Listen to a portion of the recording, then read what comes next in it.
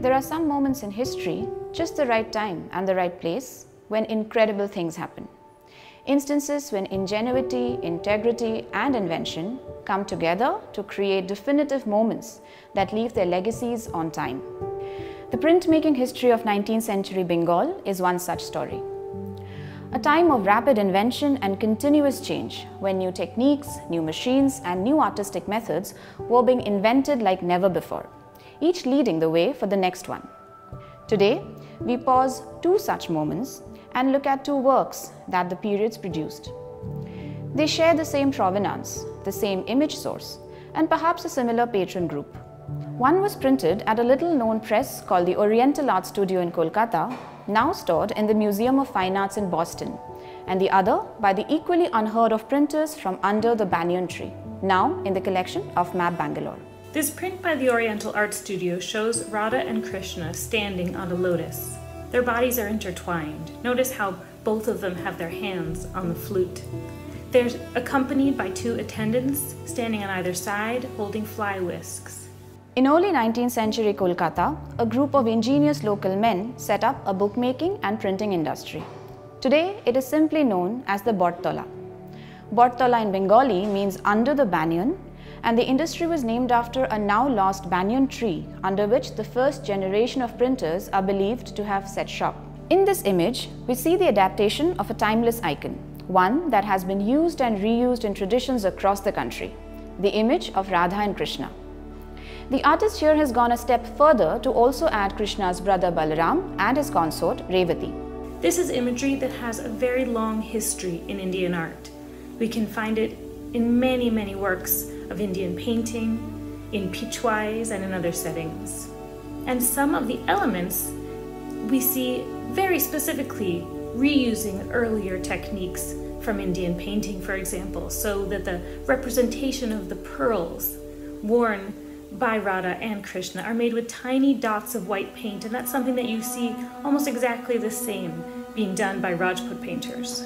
This particular work is a relief print from a metal plate. A copper plate would have been engraved and mounted on a wood block to be ready for printing. Traces of screws used to mount the metal plate to a wood support are visible at the corners of the print. On the side, the artist has very charmingly attempted to integrate the screw mark in the composition by putting it in the center of a flower. Another innovative element is the use of lithography. In the 19th and early 20th century, India was at the center of a great expansion in lithographic printing. This print was made by a small press called Oriental Art Studio, and to my knowledge, no other print by this studio has been recorded.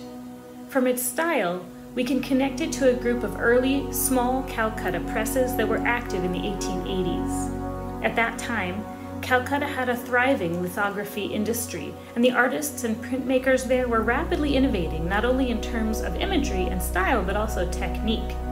Very rapidly, they moved from one-color lithographs to using a mix of color printing and hand coloring, and then on to color lithographs printed from multiple stones, and finally to photomechanical printing, also called photo offset printing. Exposed to the new European prints entering the port of Kolkata, the Battala artist began to include Western components into his art.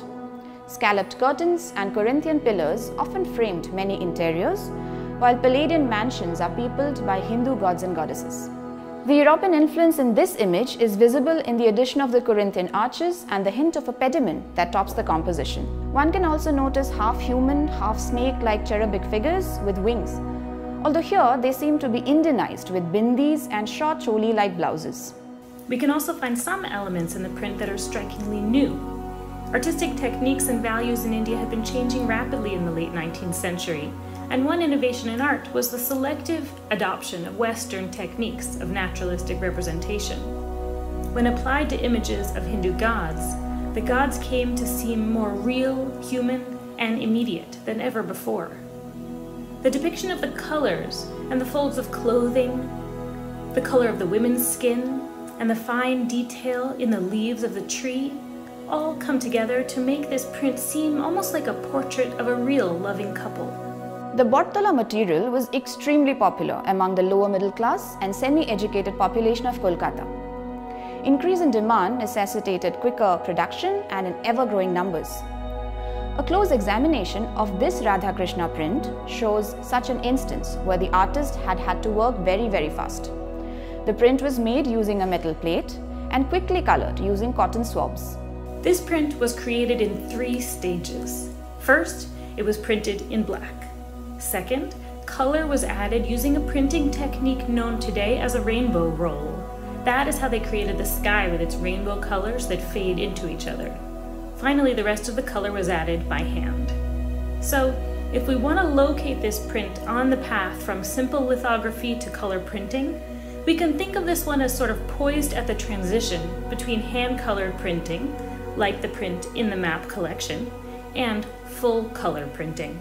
The Battala print, however, was hand-colored at one go, perhaps using temporary brushes made of cotton rolled on top of sticks. This is noticeable in the colors spilling out of the outlines and merging with each other. This artwork and others like it also lead us into understanding who the consumers of the Battala prints were. Those who could not afford expensive paintings or even colored prints of deities for their home shrines, and yet wished for an image that looked something like an expensive painting or a colorful print. I hope you have enjoyed this journey into a print in the collection of the Museum of Fine Arts, Boston. These 2 artworks may have been produced at 2 distinct moments in the printmaking history of India, but together they help us understand the socio-cultural context and popular opinions that shaped the visual aesthetics of 19th century Kolkata.